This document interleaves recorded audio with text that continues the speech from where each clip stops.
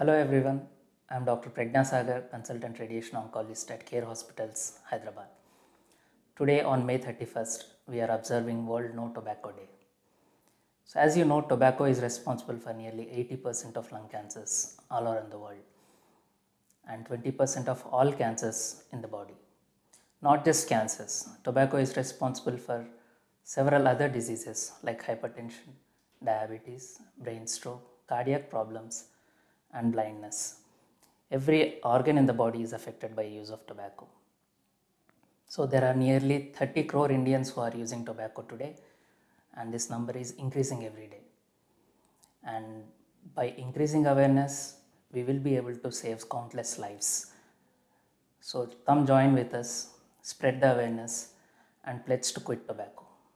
Thank you.